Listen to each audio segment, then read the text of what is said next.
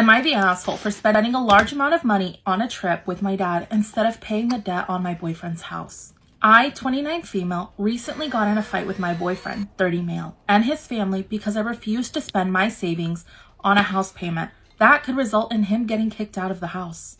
So context, I've dealt with mental health problems all my life, but when I turned 20, I was at my worst. Due to that, I couldn't maintain a stable job while studying in college. My parents have always been supportive of me. They let me live with them, and my dad paid for my psychologist, medicines, and all of my college education and maintained me until I was 24, while also taking care of my mom and my 3 younger siblings. He is a super hardworking man, and I've never seen him quit. To think he enjoys and loves me and my siblings the best he can. Top tier parenting, and I love him to death. Fast forward to this year. I have a stable job that pays really well, and I've started saving money for the past 5 years because I really wanted to do something for my dad as a thank you for all of the sacrifices he has done for me. His dream has always been to go to Disney World. We are not from the US.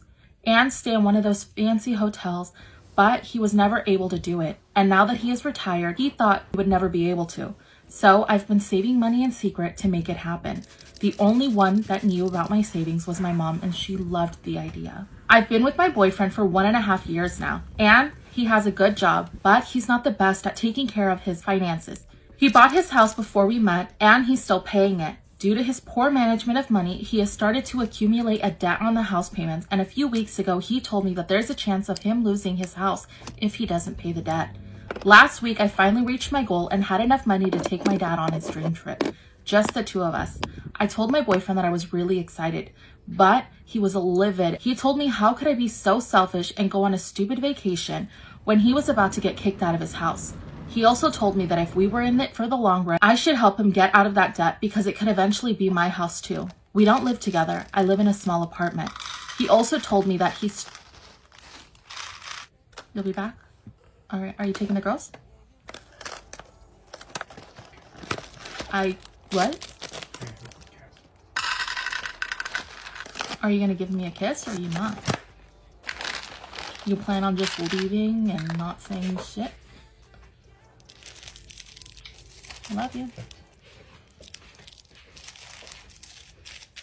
He also told me that his trust was betrayed because I was hiding the money I was saving from him. A good partner does not do that.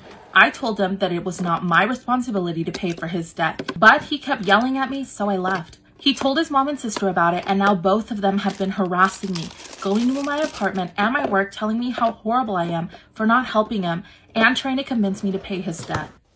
I get that my boyfriend is going through a hard time, but this is something I've been working really hard to achieve since my dad is starting to have difficulties to walk, and his eyesight and health in general is getting worse. I don't want to wait any longer to take this trip. Am I the asshole? No, it's your money, and I think it's really sweet that you decided to do this for your dad after everything he's done for you. I would personally walk away from this relationship. I understand he's going through a hard time. You guys aren't married. It's not your responsibility. Even if you were married, it's not your responsibility to get him out of a debt that he's accumulated on his own. When he realized you had money, he thought it would be like a quick way to let me get mad at you and hope that you're this pushover and you're just going to be like, oh, okay, well, here.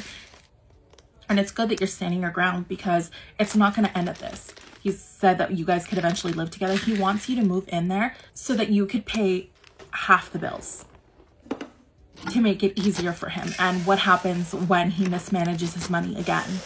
Is he going to expect you to pay the full mortgage for him without really getting anything? And if his family is going over there harassing you, why don't you tell them?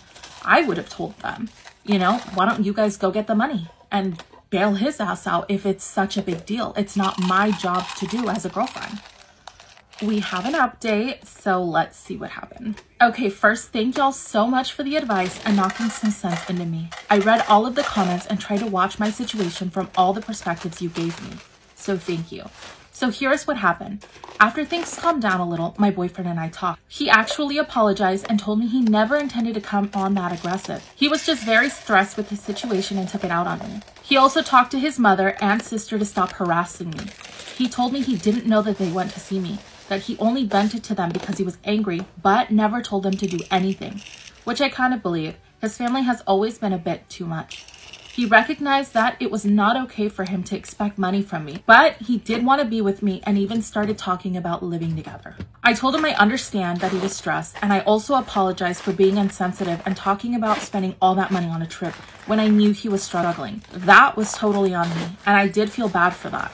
But I told him that he had no right to be mad at me for keeping my savings a secret, when he hasn't been transparent with his finances either. I didn't even know how much his debt was until that day. He never wanted to talk about it with me. Basically, I told him I didn't want to be in a relationship with someone that reacts that way about something I care so much about and accused me of being selfish.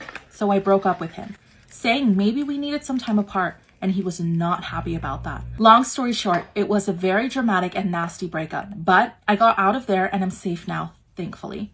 Y'all were right, I dodged a bullet there. I also managed to keep it all from my dad, so the trip is still a surprise for him.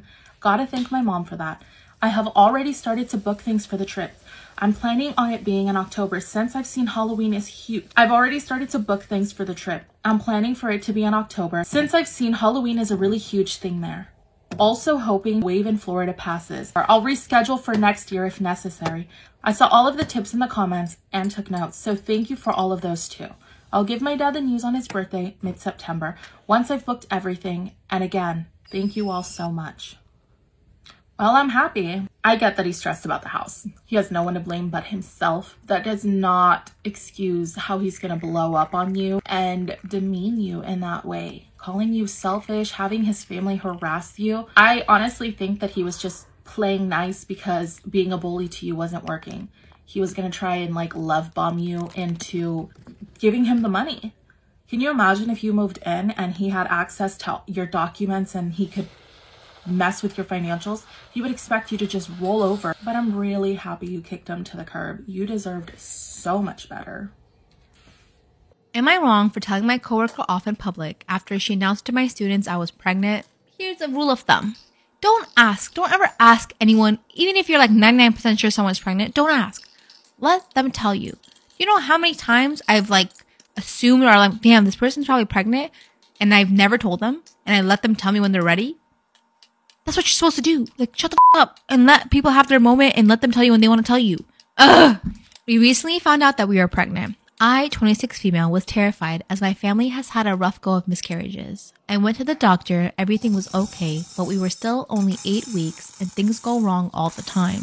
That night, my husband, 29 male, came home and said Karen, 63 female, yes, her real name, was digging into him at lunch, asking if I was pregnant. He played it off and told her no. Husband and I are teachers in the same building. The next day, Karen came into my class and announced my pregnancy after guessing and no facts. I told her and my class no, just a routine physical. My 7th graders got awkward and pretended they didn't hear. She left my room, and that evening I ran into her at a local restaurant. She kept asking me why I was avoiding her. I said I was upset and needed space. She didn't give me space. I warned her that if she asked one more time, I was not going to hold my tongue. She asked. I went on a rant about how inappropriate it was to assume pregnancy for anyone. If I was pregnant, she stole our thunder by starting a rumor. If I wasn't, she started a rumor that could be painful. I could have infertility issues and struggle to conceive or carry a child. I could have found out bad news at the doctor, or I could have been at the doctor doing biopsies for cancer. In short, she did not know and should not have dug.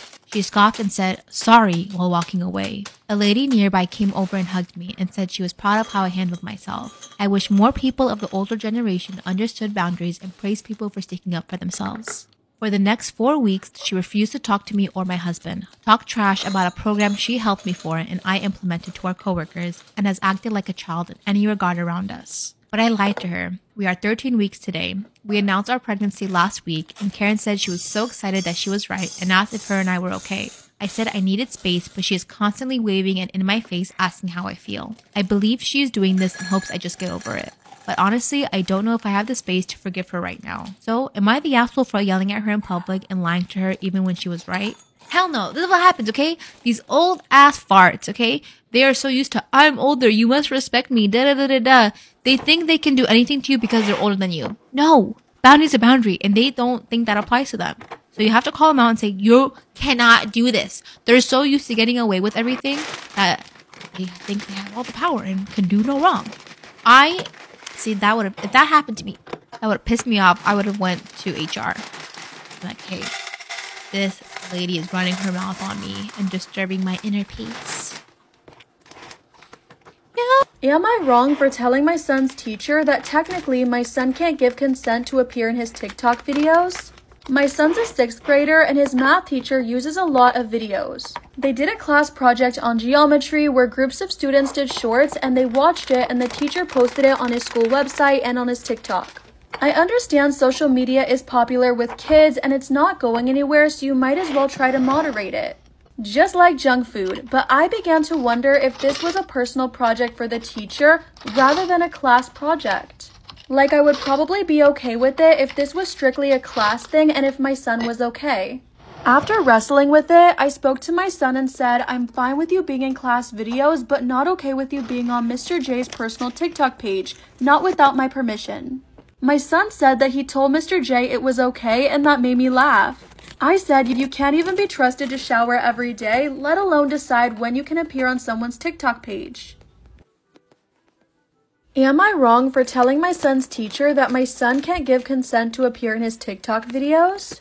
My son said that he told Mr. J it was okay, and that made me laugh. I said you can't even be trusted to shower every day, let alone decide when you can appear on someone's TikTok. So I sent an email to Mr. J telling him what I thought and my stance. That's when he replied that I gave consent when I signed his classroom agreement, and he uses those pictures and videos of students, and no parent has ever complained. Plus, his TikTok page is also his class TikTok page because you realize no one watches YouTube since 2017. He said he's not hiding anything, and this is what teachers do to make dense subject material interesting. Then he thanked me for being a concerned daddy as a backhanded insult. I replied that none of my son's other 5 teachers are doing what he's doing, and probably because they don't have time to play on TikTok, but that's okay. I expect my son to be a math whiz, and we will check in later. Am I wrong for canceling my brother's wedding? To make a novel short, my 27 female, brother 30 male met his future wife 28 Ella at a party 3 years ago. Honestly, we never got along, but I always tried to put up a peaceful front because my brother seemed blissfully happy with her. Ella was mean to me a lot. Like, a lot. She would make comments about my weight, my makeup, and especially my dog.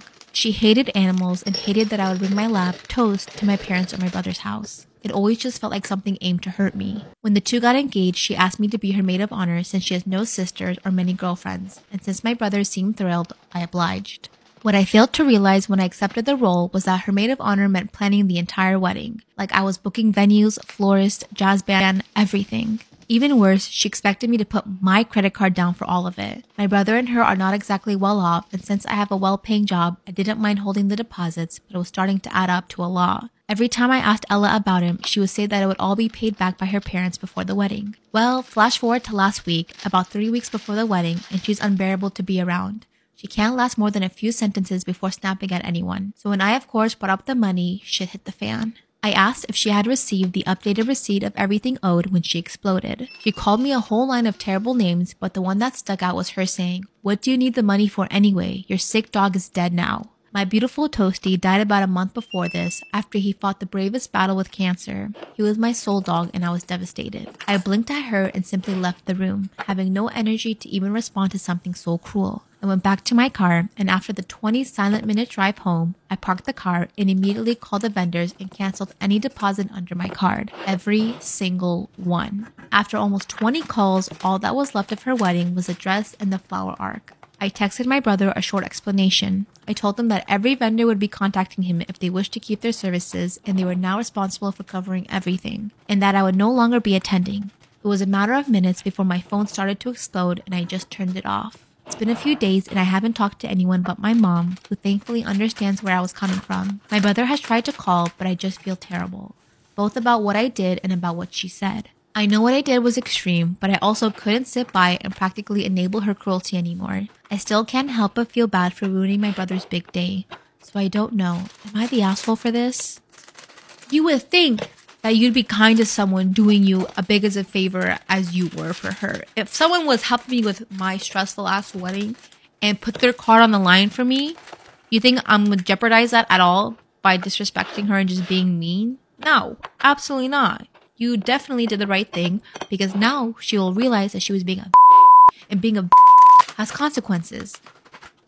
Story time about me being the toxic best friend. So my best friend was dating this guy for about 1.5 years. And for the past 6 or 7 months, she would say that she wasn't happy, she didn't like how she was being treated, but she couldn't leave him. Well, at this time, they lived together, and that night we were supposed to decorate her apartment for her birthday party. So since she was at work, she just told me to go over her house and start decorating until she got home. Well, who happened to be there but her shitty-ass boyfriend? And him and I didn't really get along. Well, him and I were setting up and he was being super nice. Like, overly nice. Which really weirded me out. Well, later on after the party, my best friend was hammered, so we both put her to bed and started cleaning up. And we were both drunk and started flirting with each other. And then one thing led to another. And I did it with my best friend's boyfriend in her house. So for the next 3 months, we have like this secret relationship, like for part 2.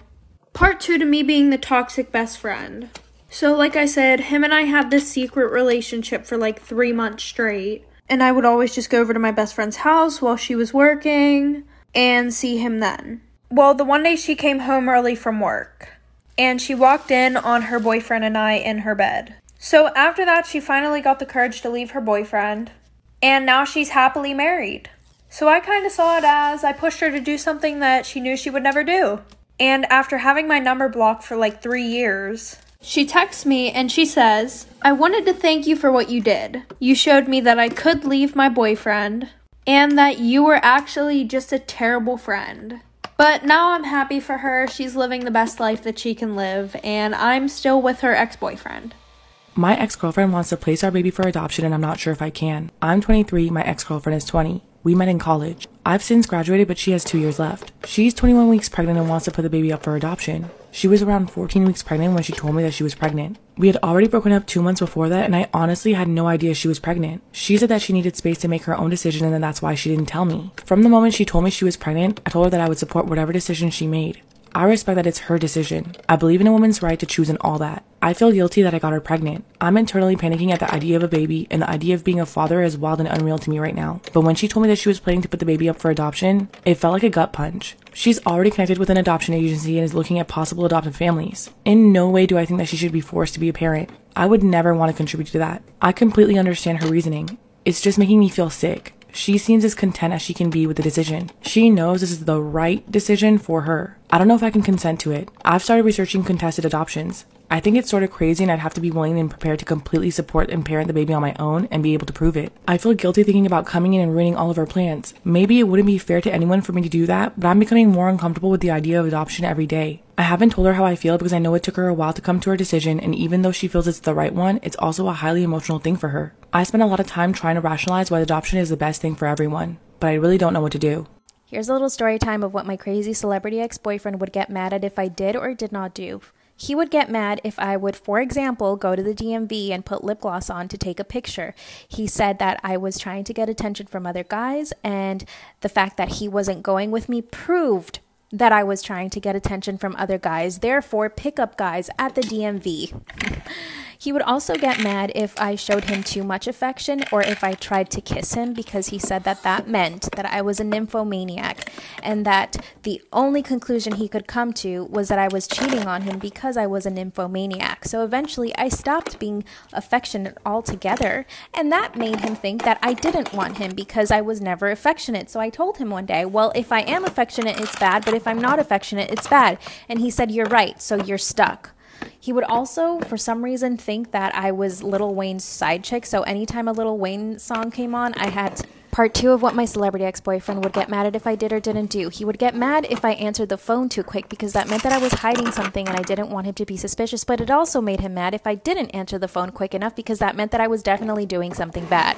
He would also get mad if I offered to go over to his place instead of mine because that meant I was hiding guys in my apartment, in my bathroom and in my closet. So he would randomly show up to my apartment, check underneath my bed, my closets, and my bathrooms. And when he saw that there was no one there, he would storm out and say, I'm going to catch you one day. He would also get upset if my manager or my agent called me telling me that I had an audition because it made him envious, although he would say that what they were trying to do was actually pimp me out. He would get so envious and jealous if I had booked a commercial, if I was working on set, or if I had anything going for me in my life other than him. Part 3 of all the things that would make my crazy celebrity ex-boyfriend jealous and upset.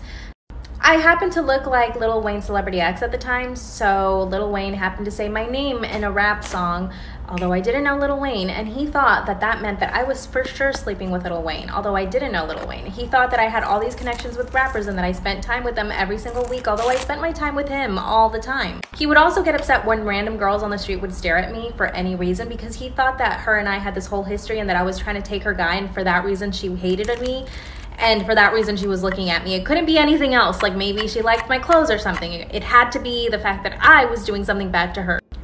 He also hated when guys stared at me because that meant that I knew the guy from someplace and that the guy was following us around, keeping tabs on me because he was probably my pimp or my lover. Right. And God forbid anyone gave me a compliment, he would get envious and jealous, but if someone said I had nice eyes, I hated it. I would avoid eye contact with people just so that no one would say anything. Part 4 of what would make my celebrity ex-boyfriend crazy, jealous, and mad. Because he was so jealous and controlling, I never put my phone in my pocket or in my hand or anything like that because I didn't want him to think that I was hiding anything from him. I always left it in plain sight so that he could check it if he wanted to. So this one time my mom called me and I answered the phone. He was right there in front of me and I said, "Hi, Mom," blah, blah, blah, blah. We had a bit of a conversation and he got up and left. So I stayed in the room and I left my phone there, and then I went to the kitchen where he was, and he comes up to me and he says, "Who was that on the phone?" And I said, "That was my mom." And he's like, "No, it wasn't. That's why I had to leave the room, because I couldn't stand listening to you lie to my face." I said, "Why don't you go check my phone to see if it's actually my mom?" So guess what he does? He goes and grabs my phone and calls my mom. He says, "Who is this?" He was so rude to her, I was mortified. And worst of all, my mom thought it was a joke, so she kind of started laughing, and then he hung up on her. After that, he didn't speak to me for at least a week, and then he broke up with me. This is why skipping detention might be a good idea. When I was in high school, I slacked off a lot. My junior year, my math teacher was pretty upset by this. Once during a parent-teacher meeting, he told my mom that I wasn't doing as well as I could and called me lazy. My mom agreed and stated that she wouldn't blame him if he pushed and punished me to work harder. From this day on, he did exactly that, always questioning me before anyone else and always sat next to me during exercises. This is when my classmates started realizing that he was a little obsessed with me and started teasing me about it. Right before Christmas break, he threw us a surprise party with chocolates and mock champagne. He poured me an extra glass and congratulated me for doing better. I drank the first glass he gave me, but not the second because I'm diabetic and had already had too much chocolate. During the next class, I felt extremely sick and almost fainted. I spent the rest of the day in the nurse's office and chalked it up to eating too much candy. A few weeks later, I failed a math test. He became extremely angry and yelled at me in front of everyone. The look in his eyes chilled me and I cried. He gave me detention but scheduled it hours later than the usual time and said he would personally be there as well. When I showed up, it was getting dark already and I noticed I was the only student there. Something felt off and a feeling deep inside my gut was pushing me to skip. Right when I decided to skip, I look over and see him walking towards me.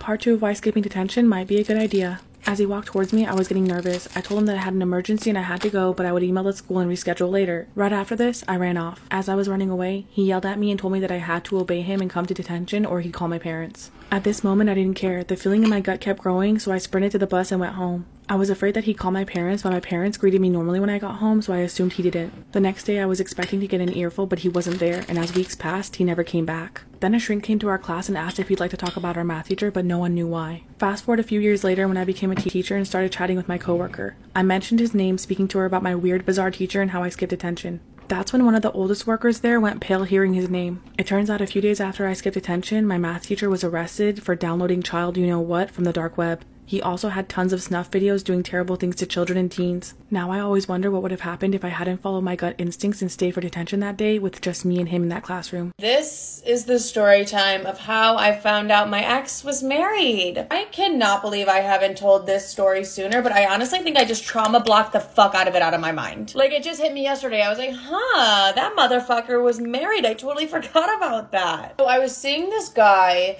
very on and off. This is my cheating, lying, loser, fucking ex-boyfriend, if you guys remember him from my other story times. In the beginning, we were super on and off because he would lie about dumb fucking things. Like, he lied about his age, and I was like, why the fuck are you lying about your age? Like, dumb shit like that, right? One day we were laying down, we're about to get back together, and I was like, my big thing was like, no more lies. Like, I can't do the fucking lies anymore, so just be honest with me. So we're laying down, and he's like, there's one more thing that I do need to tell you. And I'm like, okay, like, what is it? And he's like, I'm married. Immediately, I'm like, oh, he's fucking kidding. Like, I don't know. Like, that was my first thought. I was like, oh, this is a joke. Like, he's just fucking around with me. So I go, oh my God, thank God you said something, because I just wrapped up my divorce about like 6 months ago. So it's good to know that you've also been married.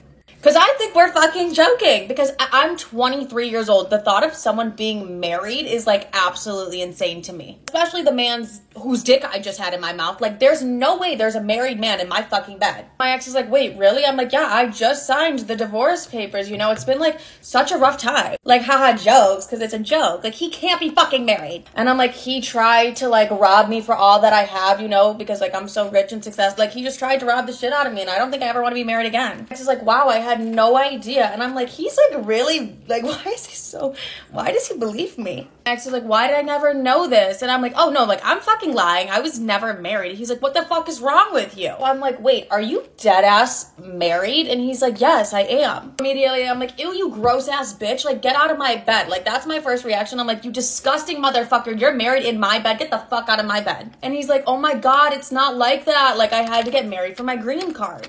And I'm like, but you're still fucking married. Like, that's weird. Like, I don't know anything about this. So just like, I'm like, get out of my bed. Like, this is fucking weird. And he's like, if anything, I should be mad at you for like lying that you were married. I'm like, get the fuck out of here, you gaslighting king. Like, get the fuck out of here. Okay. Mine was a joke. I thought this was all jokes. He's like, I'm married. I had to do it for my green card. Like, I'm not even in contact with her. Like, all these things. And I'm like, I don't know this life. So I'm like, what the fuck? What part two? You would think like, oh, Livy, you left his ass after you found out he was married. Like, yeah, you did. No, like, I didn't. I was in my dumb bitch fucking era, but I was just like super uncomfortable by the whole thing, but he just tried to explain it to me. But you guys, imagine me telling my fucking friends and family that my boyfriend is married. I called my best friend and I was like, dude, like, I need to tell you something. Like, Frenchie is fucking married. And she's like, oh my God, thank God you left his crazy ass. And I'm like, wait, about that? No, babes, I didn't. We're actually back together. I'm calling you to let you know we're back together and this motherfucker is married. My best friend's like, Livy, really? And I'm like, can you not be so fucking judgmental? Like, that's a world that we don't even know. Like, neither of us need our green cards. Like, we don't know this world. I'm just getting wildly defensive for like no fucking reason. Just trying to make it seem normal that my ex was fucking married. I call my mom. I let my mom know. One thing about my mom, she'll always be a little too supportive. She's like, Olivia, like, I think that's fine. You know, like, it's a tough world out there. You gotta do what you gotta do. Like, thank God my mom gets it. But in reality, it's just like Dumb and Dumber at that point. Like, what the fuck did she even mean it's a tough world out there? Like, why are we even justifying the fact that this man is married? Why am I still with him? Not even a red flag. That's a red firework to the fucking face. That's like, bitch, get out. And I'm like, you know what? I'm gonna stick by his side. Like the dumb bitch that I was. Telling my sister was the worst. Like, I didn't really want to tell her for a while. I honestly only told my sister when him and I were on a break because I was like, okay, if I tell her this, like, I know I can't go back to him after this because she will be like, what the fuck is wrong with you? I tell her, I'm like, yes, is he's married. And she's like, Livy, what the fuck? I'm like, it's for a green card. Like, it's for a green card. You know, we don't know that world. We'll never have to experience that. She's like, I don't give a fuck, Livy. That's weird as shit that he's married. He hid it from you. All these things. Like, what the fuck is wrong with you? I'm like, don't worry, bitch. I'm never going back to him. Skip forward like 2 weeks, I went back to him and she's like, are you actually mentally fucking ill? Like, you need to go back to therapy. Like, what the fuck is wrong with you? I'm like, sorry, you miserable bitch. I'm in love. Like, I'm in love. And she's like, no, you're insane. Like, I told my therapist, she was like, Livy, really? Really? Like, that's a very big red flag. You know, he's lied about other things. How do we know this is not like a real marriage? I'm like, because it's fucking not. Like, we're in love. I did leave him 6 months later, not because he was married, because he brutally cheated on me, but we all could have seen that one coming with this man being fucking married. That is the story time, how I found out my ex was married, and then I had to tell all my friends and family and look like the dumbest bitch in the world.